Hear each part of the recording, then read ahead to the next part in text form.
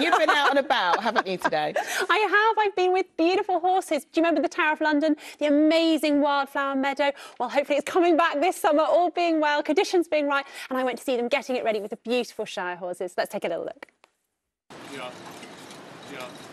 For majestical horses like the shires, the majesty of a royal palace couldn't be better.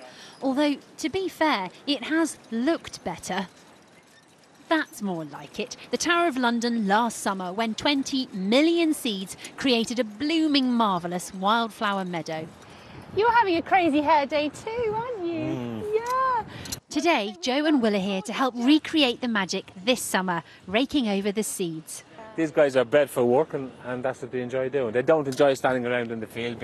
Waiting for me to interview them, yeah. ask you silly questions, hey? Oh. But the seed itself is sown by hand. Is this your beautiful scarecrow? It is. It's my pigeon deterrent. What a piece of art. I mean, you are an artiste. Can you see a pigeon? No, it's a very good point. It's working. It's working. Graham, the head gardener, showed me how to spread the wildflower seed. And again, reach back. Whoosh.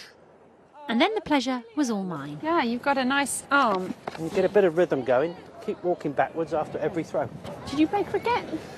No, I don't. Neither do I. There were a couple of issues. Firstly, I do make a strange face when I throw. And secondly, I threw it at the cameraman. Sorry, Bill.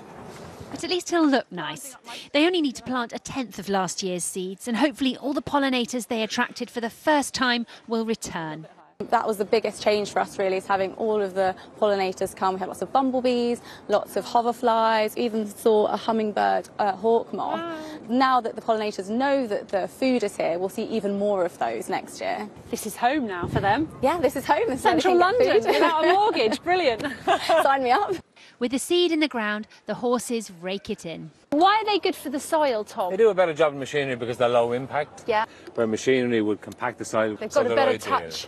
They have a better touch, yeah. There's no oil leaks, no pollution. It's a win-win all round, really. Yeah. And they're going to go home now for what? A hot... They get a hot shower when they go home, and they'll get a nice warm mash for dinner, and they'll be turned out for the night then with their mates in the field. Oh, and brilliant. They'll have it good, yeah. Hot shower, hot dinner and a party. Exactly.